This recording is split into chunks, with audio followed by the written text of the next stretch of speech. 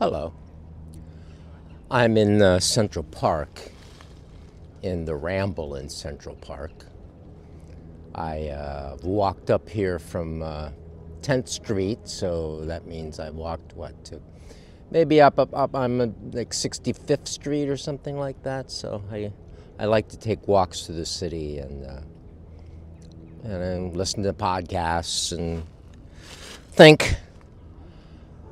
Today I was listening to, just now, I was listening to Hugh Hefner on a podcast because that's what the topic of the book is today. It's Only Say Good Things, which is the memoir of Hugh Hefner, who was the final wife. I don't know how many he ended up having, but he was the final wife of magazine media mogul Hugh Hefner. And it's rather interesting, actually, because it's a look inside the Playboy Mansion in the very final years of this guy. He died at age 91. And it's an example of somebody that should have retired. I mean, had he gotten out of it all at 70, it would have been a better thing for him, I think. Because what is presented in the book, the picture of Hefner is really a pathetic old man who was also really boring. So there's that. Yeah, so Hugh Hefner, she's at this point, and when she met him in 2008, so not that long ago, in dog years, I guess. She was a 21-year-old woman who was from British parents who were kind of adventurous themselves. Her parents got together. Her mother already had 2 children, very young, and then got rid of her husband that was abusive or something. And then she ran into, I think, Ted, was that his number? No. Whatever, I don't remember what her father's name was. It might have been Ted, or maybe that was her mother's final better husband. But anyway, these 2 people, he's a musician, and so he wants to come to Hollywood and become a star. So these 2 young people head off to LA to try to, San Diego or whatever, to try to put together, and they have no green cards or anything like that. They don't know anyone, so they're kind of crazy and risky there. He got some gigs, he got everything, went okay. Then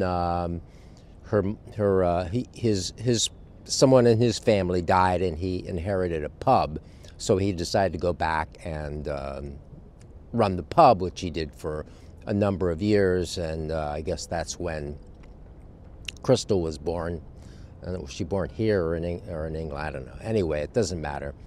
They end up selling the pub and coming back to America and trying again, and he's on the same route again, trying to get gigs. Unfortunately, he gets ill with a brain tumor, and it's inoperable, and he dies, and she's like 12 years old. So that is a horrible tragedy, and puts her and her mother in a bind, because her mother does not have a green card and can't, you can't really work on the books if you don't have documentation like that. So Crystal and mother are struggling, and that's kind of where she's from, and she's gone to school some, and she's trying to find her way, whatever. While she was in school, she got a breast implants. So and she tells about how these things are done. The surgeon in this case came in through her abdomen, somewhere in her abdomen, and ran the bags of that are going to take the saline solution, whatever, up into the breast area, sliding under the skin on the whole abdomen up into the breast area, and then I guess putting a hose up there or some sort of a device that then would fill the thing up. And she said she didn't even know what size she was getting or anything, so she got these, you know, fake breasts. Also, more stuff in the background before that, when she was in high school, or right after high school, she had a boyfriend who she really loved, and Greg, and they split up for some reason, and you know, just probably would have gotten back together, that kind of thing. And Greg goes off to one of our great wars, saving freedom for people or whatever we're doing, and he dies in the war. So that's the end of Greg. So so she has these two significant male deaths early in her life before she's 21, and yeah, she's an attractive woman. So, you know, not unlike, I guess, the Dorothy Stratton story. She's attractive and noticed for being attractive, and well, where Dorothy Stratton got all involved with Paul Schneider. Fortunately for Crystal Hefner here, she avoided the extra thing of the you know, fucked up male manager, like the Paul thing with the Dorothy Stratton story. She didn't get involved with a sub-narcissist who then brought her to the main narcissist. She was fortunate enough to go direct. So yeah, she at a modeling gig or something, she met you know, she was doing like car shows or passing out keychains, or you know, all these sort of good-looking women things at trade shows, that kind of stuff. You know, dumb little gigs like that. Nothing big time.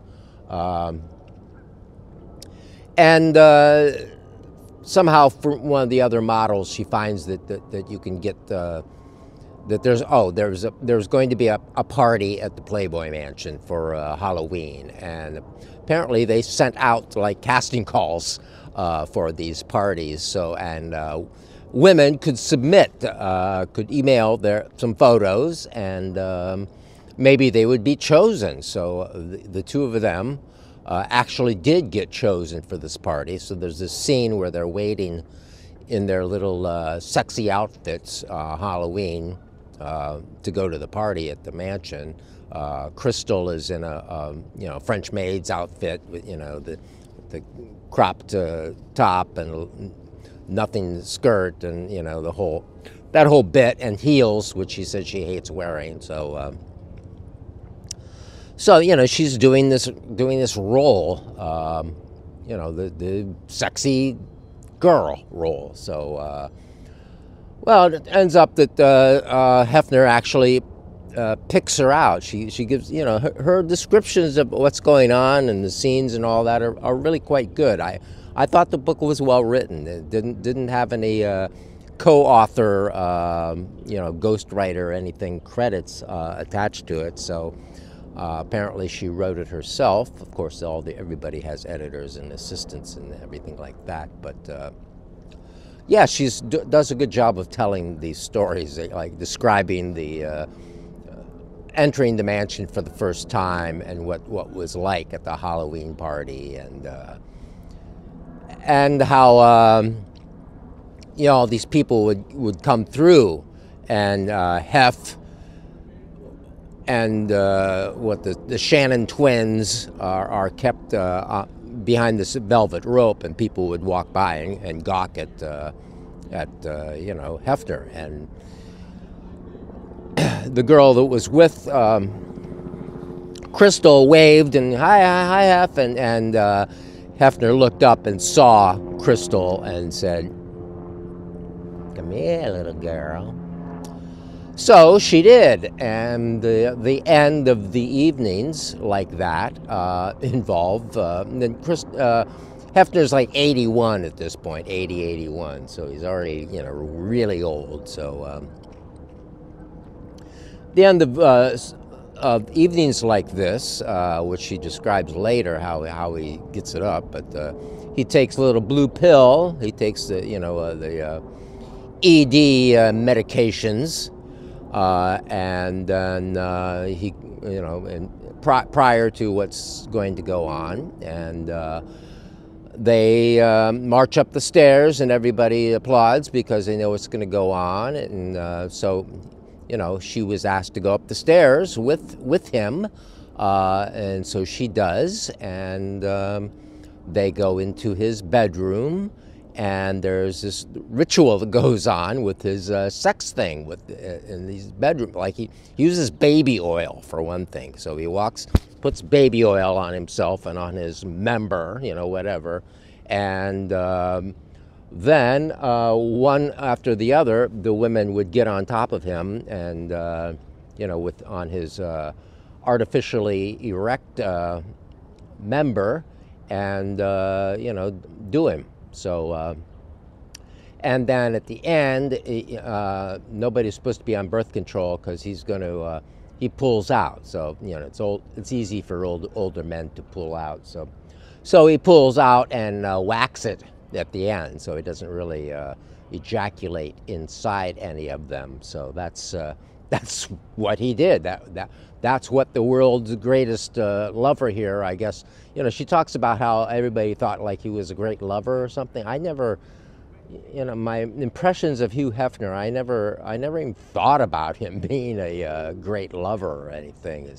Like skilled with pleasing women, which he was not. That was not of no interest to him. He's not like going down on the women or anything like that. That seems to be not something that's, of interest to him at all. So then he says, well, you want to stay the weekend. So she's going to stay the weekend, and she can go to movie night. So there's this big ritual thing, like, Hefner, I guess, was pretty OCD, so he would like do the same thing every week. And like Monday nights was manly night. That's when the guys came and they played cards or whatever, and discussed the women on the month where on the Monday where the magazine comes out. They'd look at the magazine and size up the women. That's what she says later when she found out about that, I guess, and criticize all the little flaws of the women. She says, well, what would they do if we said that we did that to them? I mean, these are just his friends, whatever. So and he has movie nights a lot. He's very sentimental about old movies, particularly Casablanca. Casablanca is shown on his birthday, and he has a birthday cake that has like a fake Casablanca poster with the names of himself and his leading lady at the moment. And so yeah, he's really into Casablanca. And on movie nights, one of the movie nights, I guess Saturday, Friday, or whatever it was, he delivers gets up and gives a speech in the screening room about the film. So he thinks himself a film critic, whatever, as well. So she says he's a smart guy. Actually, on the podcast I was listening to, she talks about how very high IQ he had. Well, maybe he did. I don't know. Yeah, so, she ends up just kind of staying because she doesn't really know what else to do. So she, gives us a real picture of what it's like to stay there. They get an allowance. They have to come in on some night a week and ask for their allowance. And he gets out a box just by the bed, which also contains his little pot and his other drugs, whatever, and a bunch of cash that the staff puts in. He has like a 70 people staff at his little mansion there. So he doles out, like $1,000 each for their allowance for the week, which they're supposed to go and buy clothes and stuff, keep themselves, Playboy material. Crystal has to dye her hair. Her hair is not blonde, it's darker, so she goes, part of that goes to get her hair done so there's no roots, stuff like that. So anyway, she ends,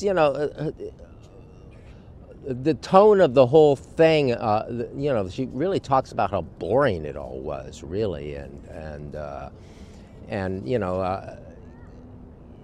it's interesting. It's like,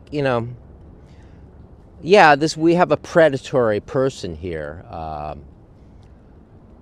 but yet what he is actually doing, he used the media and to make the honeypot, I guess, or the spider web of attraction here that people willingly flew into. I mean, in this century, oddly enough, I mean, that's why he should have retired and got out of it earlier. But there was continuing to be greedy for money and fame. He had this series, The Girls Next Door, about him and his girlfriends, and he would get $400,000 per episode, and they would get nothing. I don't know how they worked this out with unions and so forth. I guess the whole thing was non-union or something, but they would get nothing, and he would get $400,000. Later, there was a series of getting married when they were going to get married, and he and the producer were talking about how they're going to get like $800,000 out of this thing, and Crystal then confronted Hefner because she's finally gotten some power. Then he's sort of falling to pieces as he gets older, and she says, "Hey, what's the deal here? You're getting $800,000 and I'm getting $2,500 for the whole series, like chump change for TV, So I guess he settled. He said he would give her more, although she doesn't say what it was. So yeah, she has a section where there's a part about how you can't trust anyone. She has a section where he proposes to her in this certain sort of offhanded way. He presents they both like The Little Mermaid, which I had never seen or whatever. He was apparently Hefner liked Disney, so it's like the wholesome porn of Disney as opposed to the less wholesome porn of what he did, I guess. So he likes the edges. So he presented her with this box that also had a ring in it. So he never asked her to marry. He just sort of presented her the ring and said, "I hope it fits," and it did fit. And and it's like, okay, now we're going to get married and we're going to do a series, and everything is about him. Everything is about what he does and the production company wants to do, and it's just this machine she fell into really. So around that time, she decides she's just going to bolt. So one of the movie nights, she leaves and says, "I gotta leave for." Be right back. So she leaves, and she tells the guards down at the gate that she's going to Walgreens or something, and she splits. And she'd been working with a musician, what's his name, Justin, something like that, who is the son of Dr. Phil, who remember how she connected with him. So she's starting to make a connection with this guy her own age, the son of Dr. Phil, and he says, "Oh, you can come and live with me." So having nowhere to go, and she's been saving a little money from her allowance weekly, but not enough. So she goes and stays with this guy, this kid, Dr. Phil's spoiled kid, who has Dr. Phil and that machine has tons of money too, because I don't know how long has Dr. Phil been on network television, so he has millions, whatever. And the whole thing of these people on TV, it's just like they get too much attention, too much award for nothing, for who they are. And Dr. Phil is just a scam, and Dr. Phil really screws her, because she's hanging out with, before she runs away, she's hanging out with Justin, whatever the kid's name is, Phil, Dr. Phil McGraw. Oh, Justin McGraw, yeah. Anyway, DeGraw, Dr. Phil, okay? So she's hanging out with Dr. Phil's son, and then he says, "Oh, you should go talk to my father."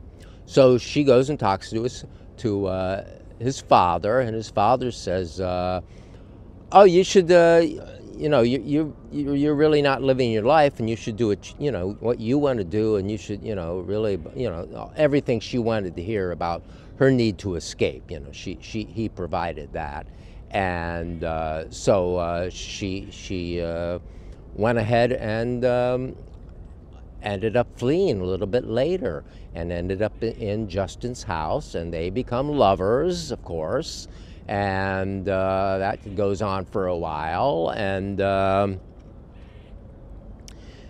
there's a scene where she's sitting with Justin, or something's going on, some sort of studio situation. I think they're filming something, and Dr. Phil comes, and a band rehearsal or something. Anyway, Dr. Phil comes in and is mentioning to another guy, "Oh, look what my brother, or look what my kid captured."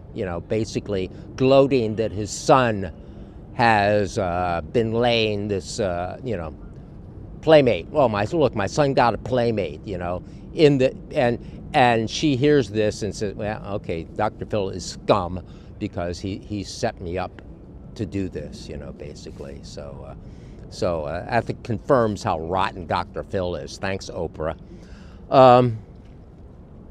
Yeah, so they do get married, and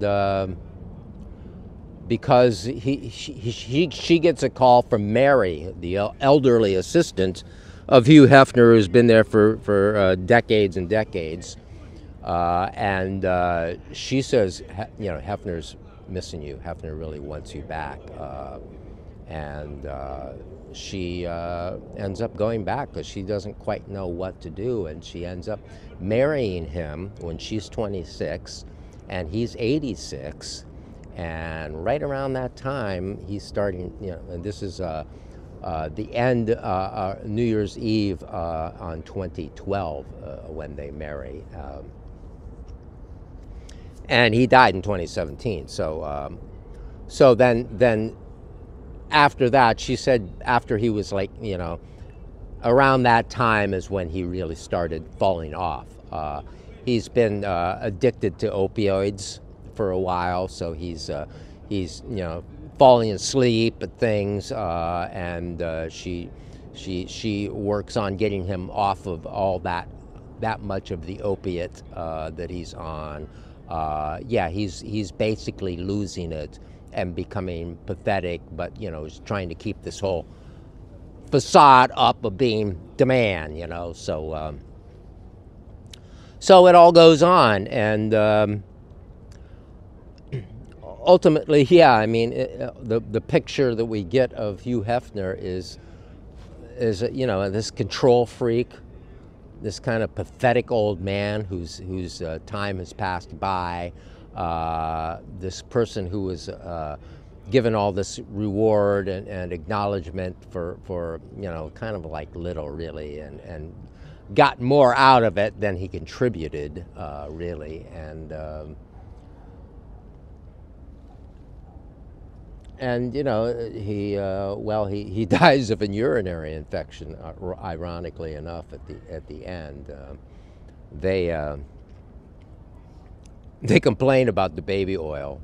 She talks about the baby oil. He's using baby oil for lube, which is not proper lube, and so the women are always getting infections all the time because of this.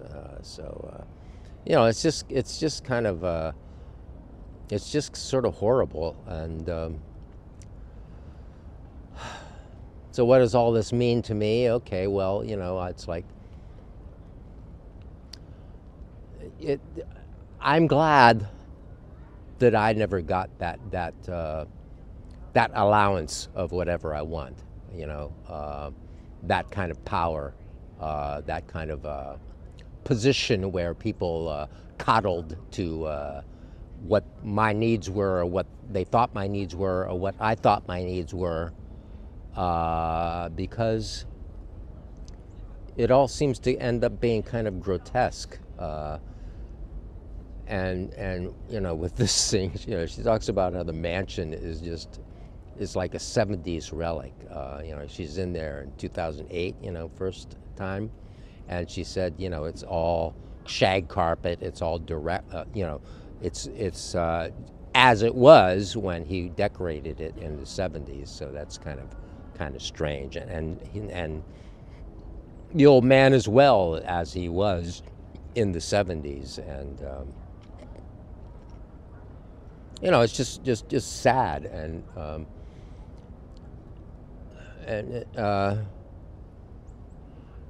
so many of us are lost in our sex. It's funny. It's all about sex, really. This book, and I guess it's something I read earlier about sex, and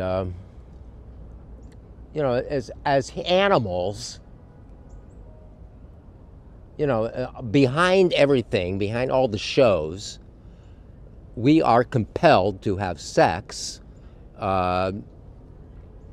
instinctually to make more people. So people keep being made.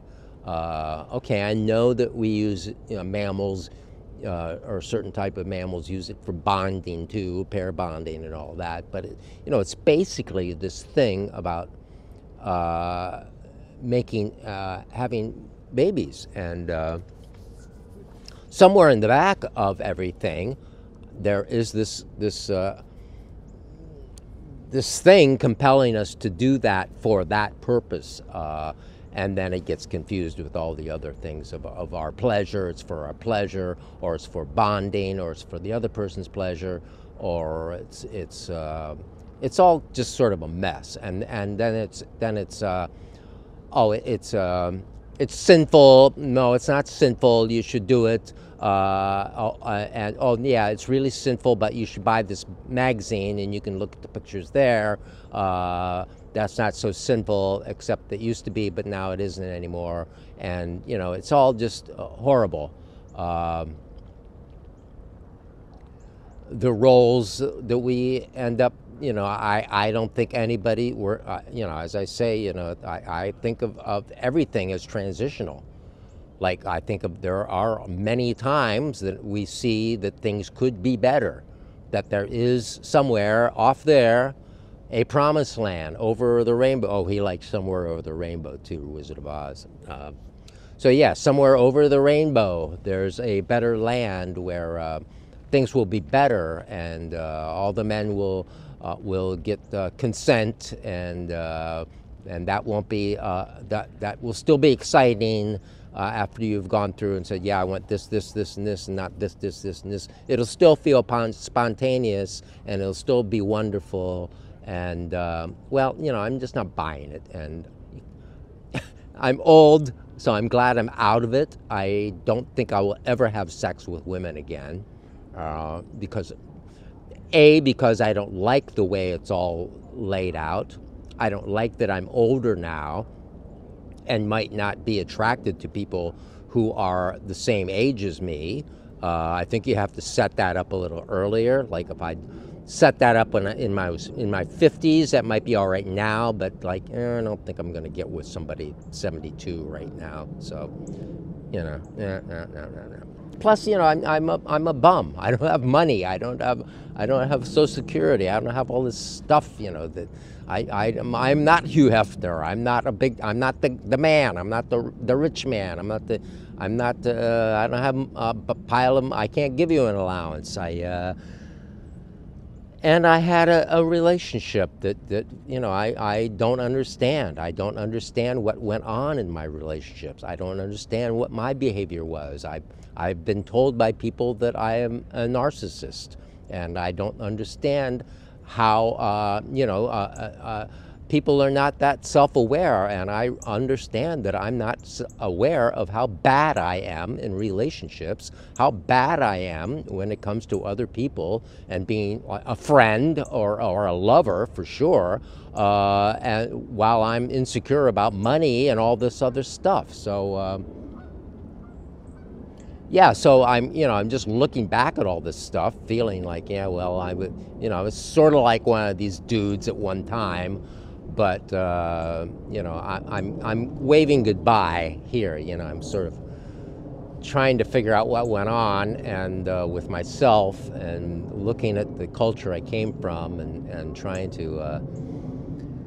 I guess I'm trying to make a little sense out of it while I'm still around and have time, and I like to read, so that's why I read these books, and that's why I read Crystal Hefner's book, which I recommend. I think it's quite a good book, and it speaks to what we all go through in a certain sense, or definitely young women. Things are kind of worse than ever with all that, with young women trying to be sexy, or trying, and trying to, the whole implant thing, the urge to improve oneself, the transhumanism. I consider implants a early transhumanist move of trying to improve using technology, and I think there's going to be more of that, and more demands for that, consumer demands, people wanting to get ahead of others, and wanting to compete, and I don't really see that. I'm not there is, I don't, wherever the rainbow is, I'm not seeing the rainbow, and I'm certainly not seeing the promised land over the other side of the rainbow. I know that there have been other cultures that lived in other ways. I'm reading, I'm listening to The Dawn of Everything right now as well, about early civilizations, and how we got stuck here in this sort of civilization where there's very little equity, and it's getting worse, with the rich getting richer and the poor getting poorer. And this is a story about that. This is a story about outsized wealth and media position that made this little individual, this little Hugh Hefner guy, such a big thing that then he could do what he did with all these women, and which is what this story is. And I don't know if I'll read the others. I guess there's Holly, and some of the others that came before Crystal also have books. I saw the Secrets of Playboy. I thought that was quite good, that series. Yeah, so I guess that's it. I'm like, God, I'm glad I'm not Hugh Hefner, so I didn't end up making a complete ass and fool of myself. And I'm glad that Crystal Hefner decided to not only say nice things, but say the truth, because it helps to say the truth. And I'm trying to say the truth myself. When you say the truth, you have to stop worrying about what people are going to think. There's a helicopter. I saw 4 military helicopters here in Central Park a little while ago, flying really low, like in formation. You know, those big things with the, that are like, you know, camouflage color and have 2 props on them. It's like scary shit. So anyway, I think that's all I have to say about Only Say Good Things, and I'm glad I came up here to do it in the park instead of in my little room with the green screen. And 9 years ago, it was cold, and it's not cold. It's like, well, I don't know, it's like 45 degrees or something like that now. And 9 years ago, it was freezing. I on my Facebook, there was a movie of the Hudson River going by 45 years ago with ice in it. So